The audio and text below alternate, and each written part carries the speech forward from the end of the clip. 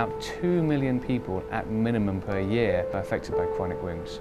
Numbers vary, but I'm going to be for a conservative number, and I'll say 2 million, but I'm sure there's a lot more. And certainly when you think about this number, there's 2 million people that are affected every year in the US. You think about the pain, the cost, the emotional cost as well on the family and other people that are associated with the patient. It's awful. And put this into context. Chronic wounds can potentially affect anyone.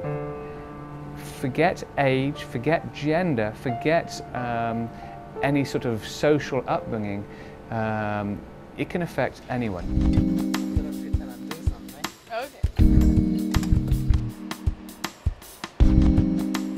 Well, a lot of people in the past, when looking at diseases, looking at, say, for example, chronic wounds, have tried to focus on individual organisms or looking at interactions between organisms, which is certainly moving in the right direction.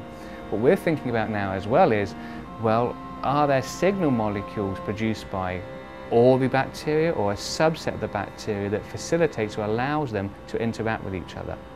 There's a relatively new word that's come about recently. This relatively new word is polymicrobial diseases. And a chronic wound is a polymicrobial disease. What do we mean by that? Poly, many, microbial, microbes, bacteria. Many bacteria interacting with each other to cause a disease. In this case, chronic wounds.